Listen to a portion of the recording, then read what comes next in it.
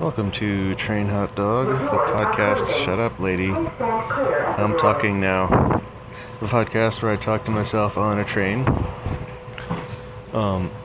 So I was wanting to do a Ernest Goes to Camp podcast, and I was thinking it's really like covering pretty much the same ground that Dorf on Golf did, but like, and maybe I'd be just repeating myself and making the same jokes, but on the other hand, fuck it, I genuinely want to like research this and bring you information about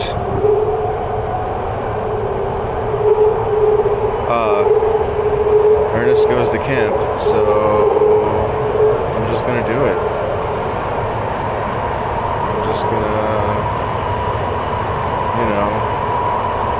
right now, searching Ernest Goes to Camp. Ernst Goes to Gasp. Camp. Oh, also Ernst, not Ernest. Well, anyway, Google knew what I meant. Ernest Goes to Camp. Wikipedia, the free encyclopedia. Ernest Goes to Camp is a 1987 comedy film directed by John R. Cherry III and starring Jim Varney. It is the second film to feature the character of Ernest P. Worrell and was shot in Nashville, Tennessee. And it was the second. Well, what's the other one? What's the first Ernest? Oh God! I just clicked on the Ernest P. Worrell on Wikipedia, and the first thing I saw was his profile picture, which is very, shall we say, muggy. Ernest P. Worrell is a fictional character portrayed by American actor Jim Varney in a series of television commercials and later a television series as well. Oh, it was commercials first. Interesting.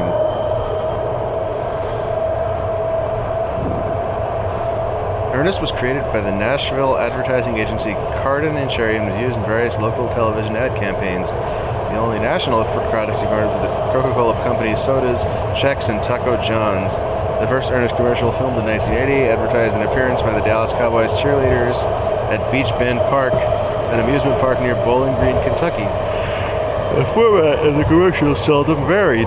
The rubber-faced Ernest, he sure is rubber-faced, almost always dressed in a denim vest and baseball cap, appeared at the door of an unseen and unheard but seemingly unwilling neighbor named Vern. The spots were structured in a way to allow the viewer to be Vern, and as Varney looked directly in the camera whenever Vern was addressed. This explains so much of my youth. Ernest's seemingly pointless conversations with Vern, which are actually a monologue due to Vern never responding, inevitably rambled around to a favorable description of the sponsor's product, followed by a signature close. Know what I mean? Well, I'm pretty good at that. Know what I mean? I'm sad. I didn't even do it on purpose. It was just, it's written like that, and I just did it. While Vern is never shown to ever say anything, it is implied that he finds Ernest to be an unwelcome pest, due to him trying to slam the door in Ernest's face on a few occasions. Vern also shakes his head no whenever Ernest invites him to do something. Ernest, despite having good intentions, is utterly oblivious to Vern's apparent distress regarding him and is always regards Vern as his closest buddy and confidant. Alright. Films. Dr. Otto and the Riddle of the Gloom Beam. Unnamed cameo role. Dr. Otto's Disguise. Okay. So, this is not an Ernest movie. It's just starring Jim Varney and has a little bit of Ernest in it. I think.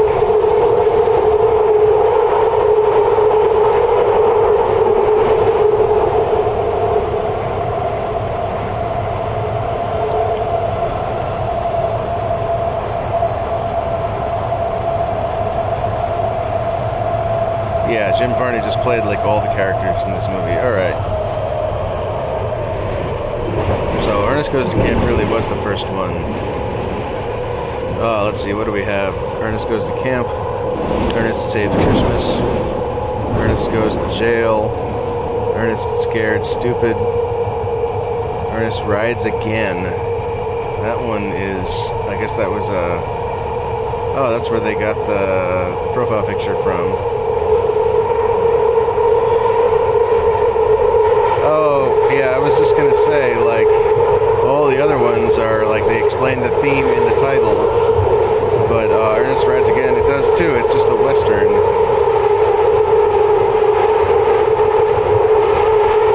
Oh wait, it's not a Western. Ernest, a history professor, discovered a long-lost Revolutionary War cannon and must protect it from others who want the precious jewels hidden inside.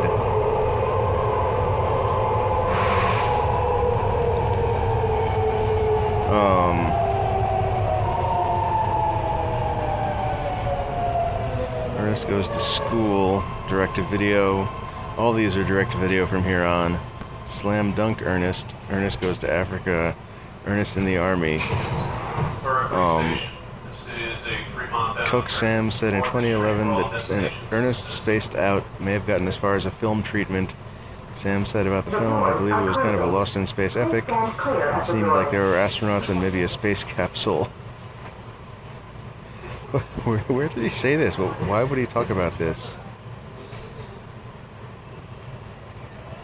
Coke Sam's. Oh, it's knowtheartist.com. It was an original. It was rather an interview.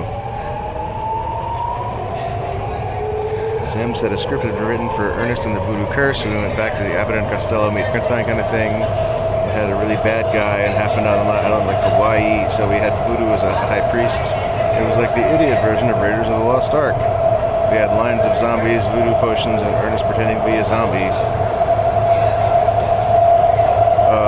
Ernest and the Water Baby. Oh, it's Ernest meets E.T. Okay, yeah, none of these exist. And there was going to be a musical.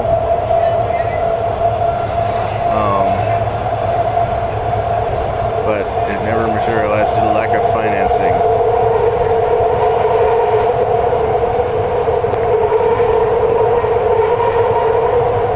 Barney's IMDb biography stated if he had died before he could finish filming a 10th Ernest film titled Ernest the Pirate, which was stated to be scheduled for release in 2011, Sam's Coke said the film never existed. Barney had actually been in consideration for a role in the 1999 film Pirates of the Plane.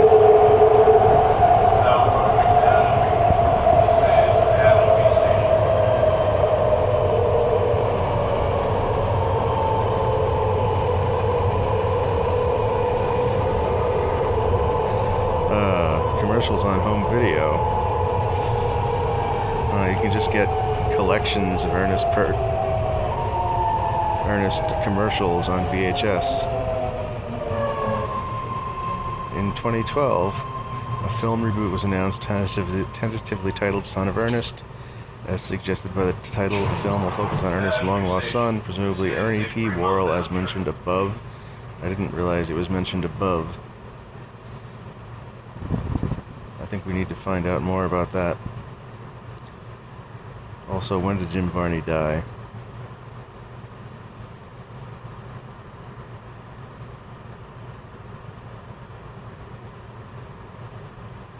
The doors are closing. Oh man, look at that handsome guy. Next stop is a transfer In 2000, age 50.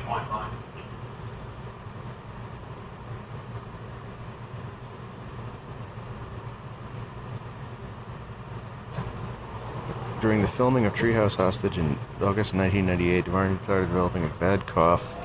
At first it was thought that he might have a cold because of the climate of the area where he was being filmed. However, as the cough became worse, Varney began noticing blood in his handkerchief. Oh, and lung cancer, that's it.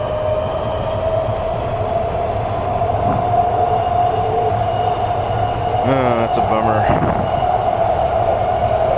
He was a chain smoker and had also filmed a public service announcement about smoking as Ernest in the 80s. So that's dumb. Oh, he quit smoking as soon as he was diagnosed. He died anyway. It's funny how that works.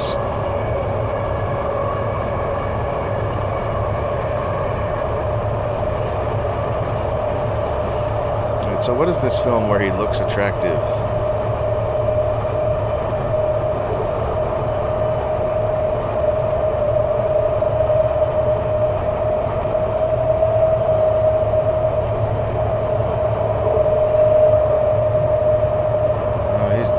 Too much of a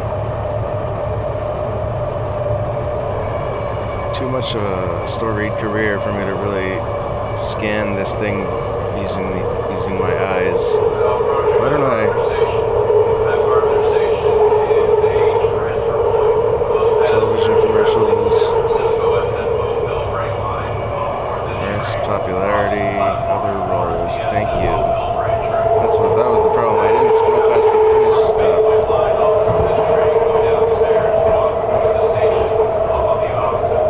These are all like shitty years. All the years are like in random order. It's not very helpful. Okay, here we go. He played a small role in the 1995 action film The Expert as a weapons dealer named Snake.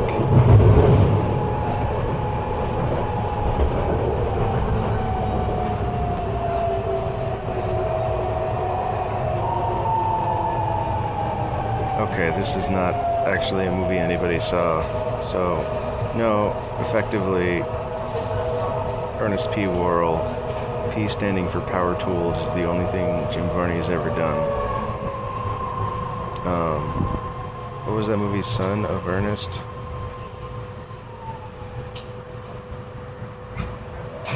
Son of Ernest. IMDb. San Francisco SFO Movie pilot. Located across the platform. Pittsburgh Bay Point train, go downstairs, walk through the station, come up on the opposite platform. This is just a... The Dublin Pleasanton line.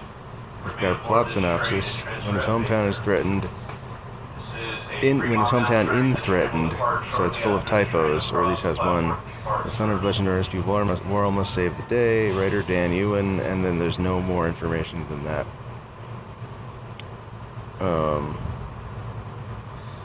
Moviepilot.com. This is a simple expanding the franchise with the new member of the Worrell family tree. It's been 30 years since Garden and Cherry Advertising Agency created the lovable character that Jim Varney had brought to life in those fun Ernest P. Worrell movies. This guy can't write. Jimothy Beck Holt is the name of this guy who can't write. He started on your local TV station with commercials. I've just read a bunch of history about Ernest. I don't need to read more. What is this thing?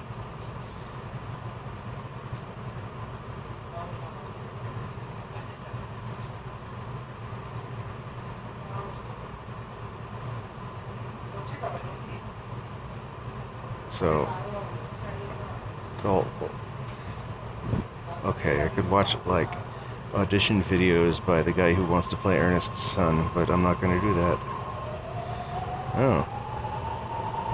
Son of Ernest turns as a reboot of long-running comedy series. Have you seen Billy Crank's Son of Ernest gets a reboot with Son of Ernest? These are all like dated 2012, so who knows if they actually exist. Son of Ernest Hemingway. Gregory Hemingway.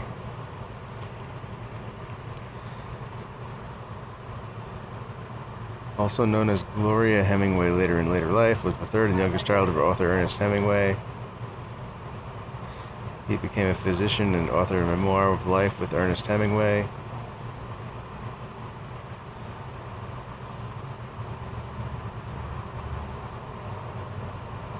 Gender dysphoria.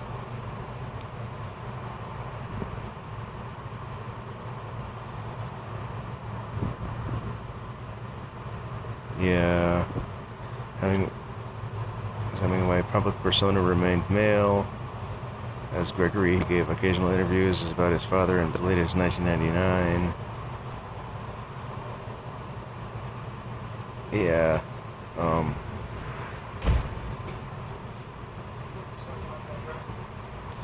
It looks like he never quite figured out how to handle his gender dysphoria, his or her, whatever you want to call it. Jack Hemingway.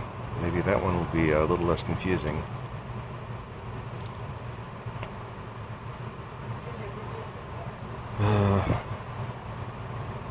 Okay, this joke, I need to back up, because The Hemingway kids all had terrible lives.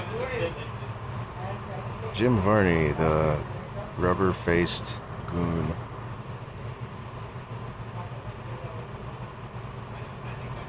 Home media. The first DVD release was on September 3rd, 2002, from Walt Disney Studios. Home Mail Entertainment, Mill Creek Entertainment re-released it on January 18th as part of a 2-disc triple feature set. Oh, this is Ernest Goes to Camp. The doors are closing. Please stand clear at the doors. Second Blu-ray double feature with Camp Nowhere was released. Oh, what is Camp Nowhere? Camp Nowhere is a 1994 American adventure comedy film directed by Jonathan Prince. Stars Christopher Lloyd, Jonathan Jackson, and Jessica Alba in her film debut.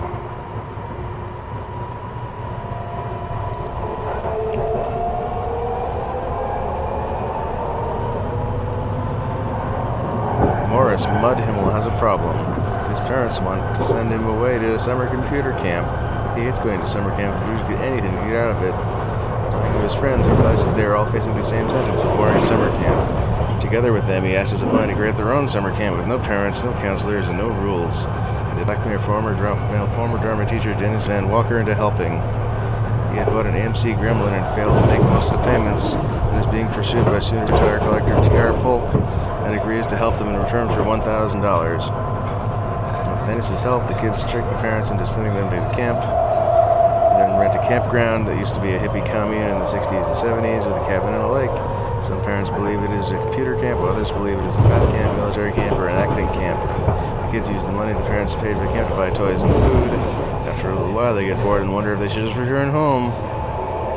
That's the moral of the story. If you do something crazy, you're going to get bored and go home. The police were called. Wait, no. Their parents want to come visit the kids, despite being told there are no parents' days. Mud makes a plan to trick them, and along with his friends, they keep the camp concealed. In a matter of hours, they fix it up and set up different scenarios representing the different camps: fat camp, computer camp, military camp. Their plan works, and the parents don't suspect a thing.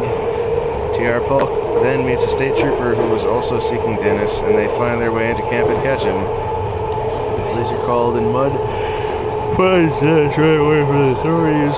Mud is confronted by police and begs Dennis from them. And soon after, Dennis turns himself in, and Mud explains that the whole thing was his idea, and uses the rest of the money to pay T.R. Polk to retire with a perfect record. Dennis gets off the hook, and the kids leave for home, and they got the greatest summer of their lives.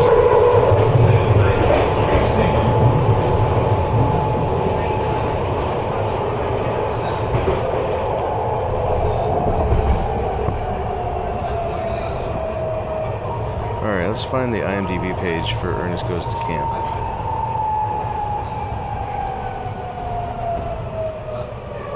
Actually, let's go find the IMDb page for Slam Dunk Ernest. 19th Street. This is a Fremont Avenue. Ernest P. Worrell becomes a basketball star after an angel bearing an uncanny resemblance to Kareem Abdul-Jabbar gives him a pair of magic sneakers. The doors are closing. Alright. Please stand clear at Trivia. the doors. When Ernest and his team are playing against others, check out the names. Kiki Fish. Kiki was the name of the camp, and Ernest Goes to Camp. Tulip Brothers Hardware. Tulip was the last name of Tom and Bobby, and Ernest Scared Stupid. They sold hardware. And Tranter Dairy. Tranter was the name of the troll, and Ernest Scared Stupid, who was defeated by milk.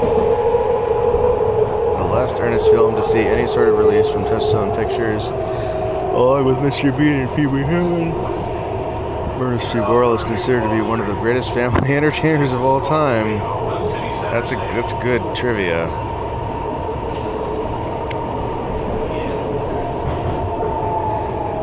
Slam Dunk Ernest, goofs, errors in geography. The sign on the back of the stadium clearly states Alberta, a province in Canada.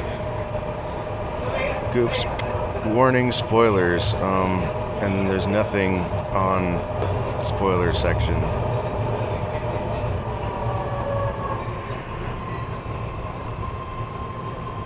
Alright, Ernest Goes to Africa, 1997. The title says it all. There's a mix-up involving stolen diamonds, which Ernest is naturally made into a yo-yo and given to his would-be girlfriend Renee, but Renee wants a man of action.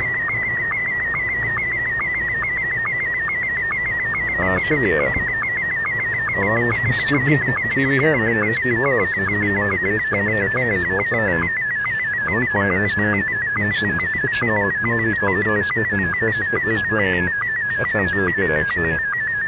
The Indiana Jones reference is obvious, but there was actually a movie called They Saved Hitler's Brain. That's not interesting trivia. These are just really sloppy. Inanity. There's no goofs for this one either. Someone really needs to, get on this. Watch all these movies and add appropriate goofs and trivia. Ernest in the Army.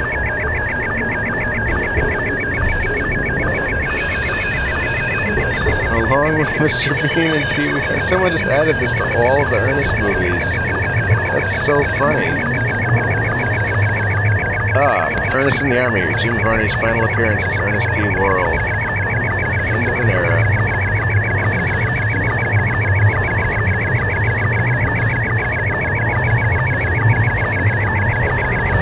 Ernest Scared Stupid. Headstones are seen... Wait, I missed it. I lost it. The emblem on the side of the Briarville police car reads Ignoramus and Ad Infinitum.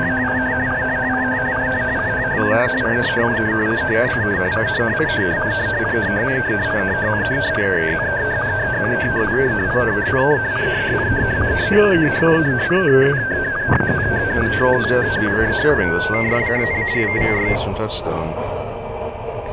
Many people believe the meme Trollface came from this film. When Ernest is about to run over the trench of the troll, he says the line, "How about a bumper sandwich? Booger lips?" After this, he laughs, and his face is what Trollface is based on. Along with Mr. Bean and Pee Wee Herman, Ernest P. Worrell is considered to be one of the greatest family entertainers of all time. Headstones are seen in this film's poster, but there is no cemetery in the film itself. And that's all for today. I'll be back tomorrow with more Ernest Scared Stupid trivia. The end.